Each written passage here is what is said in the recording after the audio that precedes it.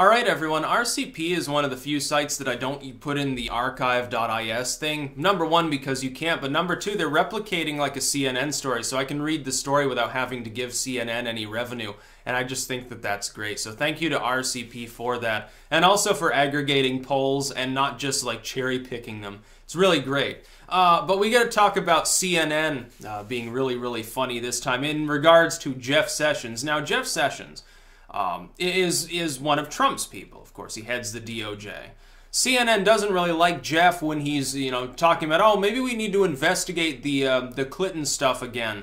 I think that there might be some funny business over there. Might have to look into it. Or the FISA abuses. Now, Jeff Sessions has already said they're going to do the latter.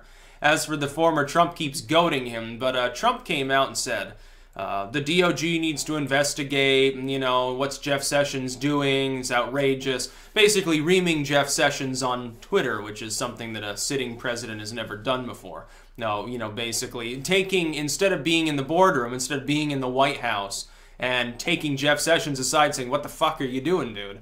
Instead, he decides to put it out for the public to see on Twitter. Now, while this is abnormal, I'm not sure that it's particularly a bad thing. All it is the public gets to see what would be going on behind closed doors otherwise anyway. It'd be in a private phone call or it would be in a meeting, but it would still be going on, so I'm not sure exactly what the difference is. Now, Jeff Sessions is a drug war waging crazy man. He's not well liked by many of Trump's fans, except when he comes out and hints that, oh yeah, maybe I know that something went on with Clinton, maybe I'll get around to investigating it, which is probably just bullshit anyway. Sort of titillating people. Maybe Trump makes him do that, and Jeff gets tired of it after a while and complains.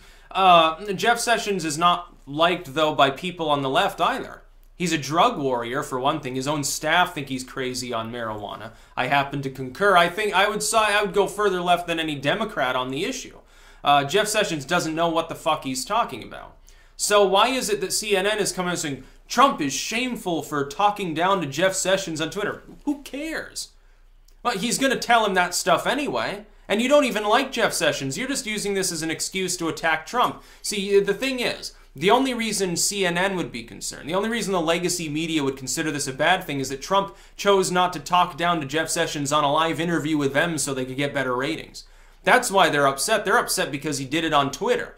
They're upset that he did it without the screen of the lamestream media between him and the people who then are witnessing what's going on. See, the media, corporate media, is used to having a great deal of political control simply because if a politician doesn't buddy-buddy with them, they can skew what they say, cut apart an interview, deny them, coverage on cable, or if they like them, they'd say, hey, come aboard, we can give you, all you have to do is play nice with us. We can give you twice as many interviews as your opponent. You'll get all sorts of airplay. It'll basically be free advertising for you. We'll talk about all your good polls and none of the bad ones. We'll talk about the ideas that you say that we agree with you, and we'll sort of gloss over the ones in which we don't agree with you. Or we can ruin your career. We can only cover you in a negative light. Now, Trump has taken that basic concept and sort of warped the curve because he originally, I think, he realized that the legacy media largely wouldn't like him anyway. Because of the way that he does business, he's like, am I really going to get along with most of these people? I can occasionally get a word in edgewise. Occasionally I'll get treated fairly, but for the most part, they're going to lie about me. So he said, well, then fuck him. I'm not going to talk to him at all, other than occasionally talking to, like, Tucker Carlson or something. I mean, go on Bill O'Reilly's podcast. That'd be a really funny one. That'd spawn all sorts of pussy-grabbing jokes. Now, he just goes on Twitter. And what he's realized is that if he makes a tweet, more people tend to see that than would see him on an interview anyway. For the 5 seconds he gets to talk uninterrupted on ABC News, he'd make 10 tweets instead and have 10 million people, looking at that material. And also, he knows something else. He can make a tweet, encapsulate his ideas in very brief terms, and the media is still going to talk about it. They're still going to say what he can even misspell a word, and he can guarantee that they'll all talk about it.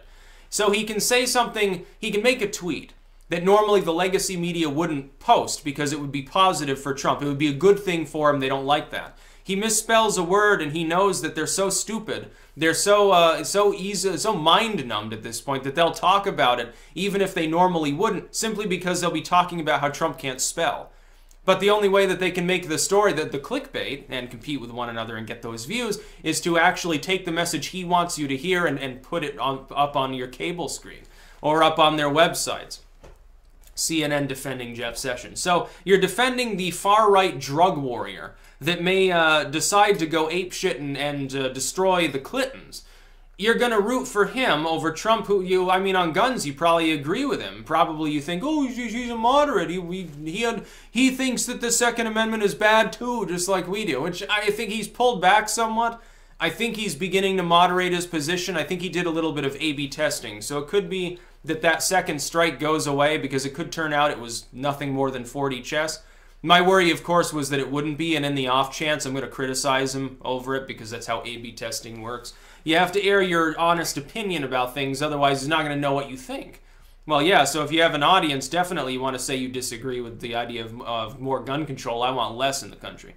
But CNN says, okay, the dude who wants to throw weed smokers in jail is better than the dude who ultimately, what's fucking Trump done that's far right? Tax reform, okay. He's saving people money and wages began to rise. What else specifically has he fucking done that's got these people so bent out of shape? The answer is, for people who are in those multinational firms, nothing. Except for one thing, and that's why they're mad at him all the time. He won't talk to them. He goes on Twitter. He uses social media to bypass the corporate media. They don't like that. And they get other politicians who they're in partnership with to go against Trump too, because they still have political control over them. Other politicians that are older, they've already fallen into the cable and the terrestrial radio trap. They can't extract themselves from it. They're beholden to these people to give them airplay. They don't know how to use social media. They have some staffer update a Twitter page once in a blue moon. That's all they do. Have you noticed that the younger, more hip crowd tend to gravitate towards Trump more, like the Rands and Amashes? Tend to be the ones he hangs with, and then maybe someone like McConnell or McCain, someone really old, really outdated, just a fucking neoliberal. They don't want to talk to Trump because they can't. The CNNs and Fox Newses have control of these people. That's why. Trust me, that's why. It's all about money. Has nothing to do with any partisan bullshit. No, it has to do exactly with that. It has to do with the fact that they need the cable news media. They need the radio interview. In order to wage an election or solicit donations, they need to go on CNN and talk to them. They need to have ABC or Fox, or they need to go on Glenn Beck's show and go on The Blaze for all its 10 viewers. By the way, their YouTube channel is fucking hilarious. You look at the sub count on The Blaze's YouTube channel sometime. You know, formerly one of the most powerful people on Fox, Glenn Beck, gets kicked off and becomes basically a podcaster. Yeah, look at the amount of support there and ask yourself if that isn't the most funny thing you've ever seen. It's a little bit like Bill O'Reilly's podcast. He probably makes more at this point than poor Beck. No, Jeff Sessions is crazy. I don't like the dude. Some people have submitted the concept that this is all just a mind game. Trump and him actually get along. They're sort of doing this together. I'm not so sure about that, because when you look at Jeff Sessions over time, he's an actual conservative, an actual right-winger. Maybe not fiscally conservative, socially. He's a conservative, a moralistic fellow. He's more like a Mike Pence. Mike Pence has a long track record of actually being religious. Trump supposedly jokes about him in private company and talks about Pence marrying Jesus or some crazy shit, I thought it was. Trump is not religious, not moralistic, and not right-wing. On taxes, it seems he's a fiscal conservative, more or less. Gary Johnson, who reamed Trump during the election, did you see? He went on Fox a few days ago, and he's like, oh, well, I don't really like Trump or anything, but, the tax reform is pretty good. Anytime when you can lower taxes, it's great. He just needs to now cut spending. Where's a spending cut to go along with it, by the way? It's actually like the most sane thing Johnson has said. I think he lowered the dose on his cannabis before that interview. I like on a personal level, he's a funny dude. Although he can be a little bit of a firebrand. He tries to be tougher than he is, I think, was early as... He tried to look tough and grumpy when he's actually like a hippie who climbs mountains and stuff. He rubs people the wrong way. He shouldn't do that. He should have gotten high before all those interviews. Instead, he would have been more himself. It would have been funnier. Donald Trump is a business Democrat from Manhattan. So when people assume that he's just trolling the world along with Jeff Sessions, I'm not so sure about that. It's like Pence. Pence is basically the invisible vice president. You almost never see Trump and Pence talking. Like, Pence gives a speech, it's like, oh, Trump is brought reform and this is good, and, you know, tax reform stuff. He probably does really like Trump's tax and regulation proposals. I don't think he agrees on any moral issue with Donald Trump. And if Donald Trump actually believes in his diatribe on guns, Pence probably disagrees with that too. That's something on which the evangelicals, I think, would be more sane than Trump, which is a little bit scary and sad. I think he needs to back off. According to the polling I did, which is ostensibly largely people who like Trump at least somewhat, most of them don't like his proposal on guns. That would alienate large segments of his core fan base right as he's beginning to increase his support with tax reform. Be a terrible idea to go down the route of being a gun grabber. Trump should just tacitly endorse expanded background checks. Leave the rest alone and never talk about it again so people forget about the whole thing. That's what he should do. That should be his operative strategy.